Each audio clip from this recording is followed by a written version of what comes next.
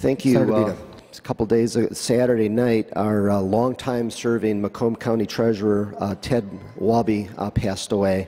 And Ted was a very good friend of mine. I've known him for quite a few years. I started in Young Democrats, and Ted was a very forceful personality in Macomb County politics and in the community, and a whole incredible range of different things that he was involved in.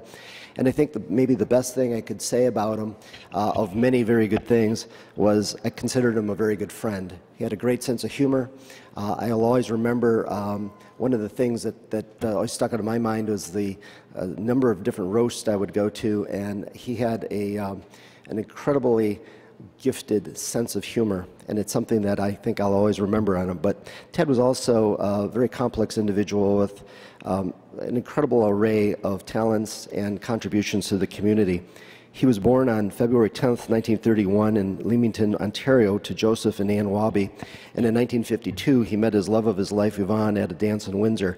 They married on April 25th, 1953 at the Immaculate Conception Church in Windsor, and after living in Windsor and Detroit, they became residents of St. Clair Shores in 1964, where they raised their 6 children: Sandra, Joseph, Cheryl, Walter, Susan, and Teddy, and Michelle. They were later blessed with the joy of grandparenthood and with the addition of 9 grandchildren and 3 great-grandchildren. Ted had a remarkable career of service in both the business and political sectors. He was a Comerica Bank vice president for 31 years, as well as vice chairman of Ferris State University's Board of Regents and Finance Committee chairman.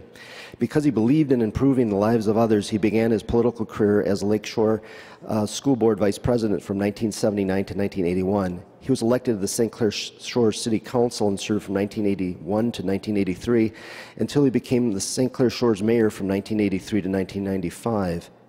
In 1995 to the present, Ted served as Macomb County Treasurer, a role he has filled with much passion.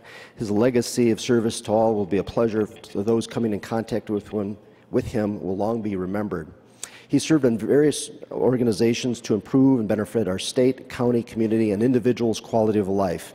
He was Michigan State Transportation Commission Chairman, Macomb County Building Authority Treasurer, Macomb County Economic Development Corporation Member, Macomb County Solid Waste Planning Committee Member, Shorewood Kiwanis Member, Bishop Murphy Knights of Columbus 4th Degree Member, MedStar Ambulance Board of Directors Member, University Truckload Services Incorporated Board of Directors Member and Chairman of the Audit Committee, M59 Corridor Association member, Lebanese American Chamber of Commerce Advisory member, and Mount Clemens General Hospital, now McLaren Macomb Hospital, chairman of the board, where the Ted B. Wahby Cancer Center was named in his honor.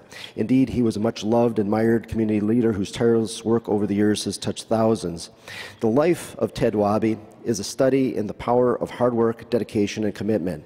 To all who came in contact with this highly respected individual, he exemplified the spirit, enthusiasm, and dedication necessary in today's world. He believed his duty in life was to help those in need, hence his work to feed the homeless and the poor at his home parish of St. Margaret of Scotland Church in St. Clair Shores, and leaving Christmas gifts for needy children.